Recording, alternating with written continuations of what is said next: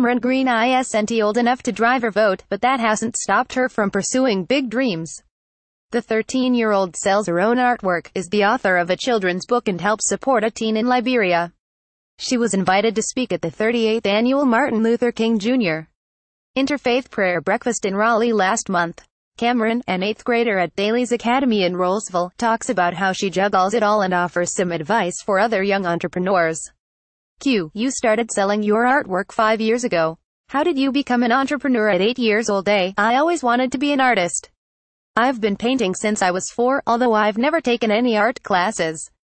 One day I just stopped the color by number painting, got out a canvas and painted freehand, and it actually looked pretty good. Advertising and read invented by Teeds. My mom and I made a Facebook page and orders started coming in, so we started Camryn's Creations. How many pieces have you sold, and what's the price range? About 500. Paintings range from $20, our smallest size, to our biggest, which is $100. What are you doing with the money? Some of it's going into a college fund, some goes back into the business, and I also give back to the orphans in Liberia whose parents have D and they can't afford to go to school. What made you choose to support that cause? I have a friend from Liberia, and his mom has always told me how bad it was for the orphans. Since I was little, I always wanted to help them, so when I started my business I immediately wanted to do something. I've been able to sponsor a yearly scholarship for a young lady named Princess for 2 years, and we're doing it this year too. It's $300 a year. She's 13, too. I really want to go to Liberia to visit her.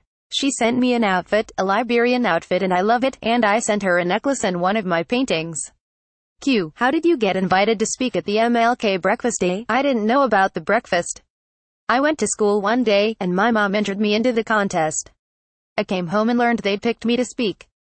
What did you talk about, and what was it like? It was a message about my business and everything I do. My mom actually helped me write it. It was such an honor to speak for such an important man. He helped us have our civil rights as African Americans. If he was alive, I hope he would be proud of me.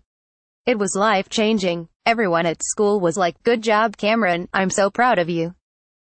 Wanting to give back and helping other people. Where does that come from? My mom. She's always giving back and helping others follow their dreams. She's a leader for me, and she helped me with my business and made me want to give back. What is your favorite thing to paint? What inspires you? I love painting African art, African Americans and people in general. I have an afro, so I love painting afros. I get my ideas from nature itself. I paint the beautiful sunsets when we go to the beach. I also get my inspiration from other African artists.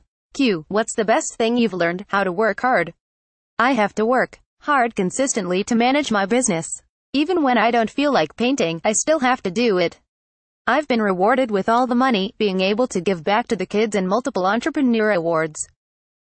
I'll start high school next year. Any new ambitions? I'd really like to have my own TV show called Camryn's World where I travel around the world helping other kids become entrepreneurs and follow their dreams. Any advice for other kids who'd like to be entrepreneurs? Set a goal for yourself first. I set a goal to make at least 10 paintings. I was 8, I didn't know much about it. Work hard, be consistent with it, and don't give up on your dreams.